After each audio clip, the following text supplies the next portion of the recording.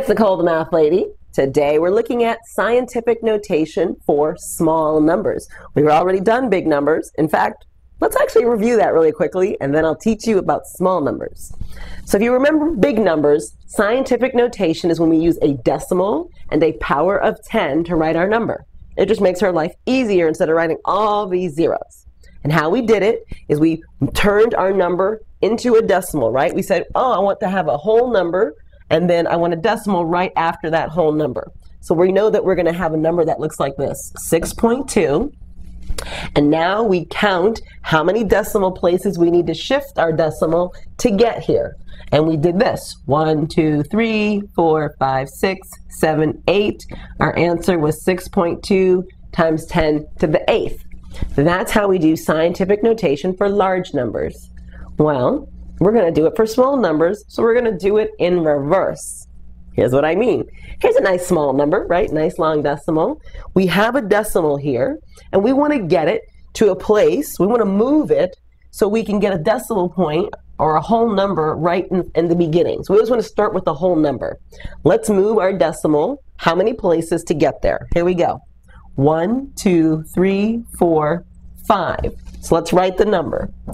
5.42 times 10. Now since we went to the right, we got smaller, our exponent has to be negative. 10 to the negative 5th. And that tells us we're getting a tiny number, a small number. We're moving our decimal to the right. Let's try it with this example. Remember, we want to get a decimal, so we go find where our numbers start besides 0. And I'm going to want to put a decimal right after my 2. So my number will look like this, 2.12. And now I count the number of places I'm shifting this decimal to get there. Here we go. 1, 2, 3, 4, 5, 6, 7, 8 times 10. But the exponent here is negative. 10 to the negative 8. And that's how we get really small numbers. The good news is you also can go in reverse. If someone gives you scientific notation, you can take that and turn it into standard form. So we've got 5.3 times 10 to the negative 6. We want to put the zeros back into this decimal and see what it really is. So we're going to move our decimal 6 places to the left. And we're going to use zeros as placeholders. So I'm going to write my 5, 3, knowing I'm going to move this decimal 6 places. So let's throw in a few zeros there to get us started. Now let's do it. So from here, let's use red so you can see it. From here, we're going 1, 2, 3, 4, 5.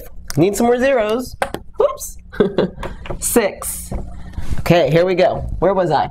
1, 2, 3, 4, 5, 6. It goes right there. And remember, we always have a 0 in front of that decimal as a placeholder.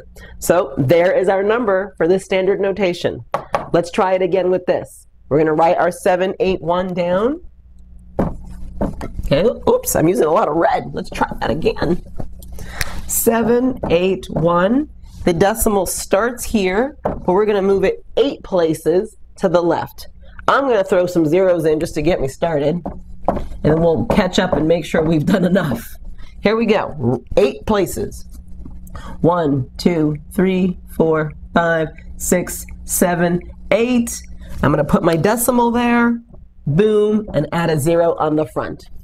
That's how you do it in reverse. So you now can go from scientific notation with a negative exponent to standard form and backwards and forwards. Okay, that's it. Try our practice problems so you can do this on your own. I will definitely see you next time. Hope you're having a great one. Bye-bye.